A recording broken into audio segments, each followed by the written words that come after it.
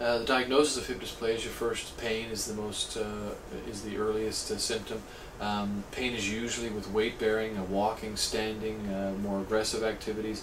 It can be located over the front, side, or even back of the hip and radiate it down the thigh. Usually it starts as a dull ache, but can become quite sharp stabbing and more intense with certain activities. As things progress, then mechanical symptoms giving way, locking can also be an issue as cartilage or as tissues become more damaged, progressively more damaged. Examination for dysplasia: first we look at people walking, see how you walk and support your weight, see how your gait, see how symmetric your gait is, how much motion you were lacking on watching you walk.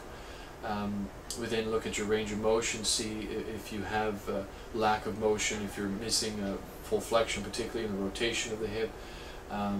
We look at the alignment of your low back and the length of your legs, and the contour as well of your body, and the symmetry of your hips and pelvic area.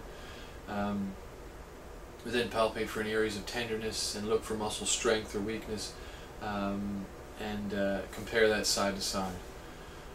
X-rays are very helpful with dysplasia. They first tell us if indeed there is under coverage of the femoral head. We then look at the joint space and see if there is significant cartilage damage, and then look at the associated abnormalities at the top of the femur and the rotation and so on to see if they are a component as well.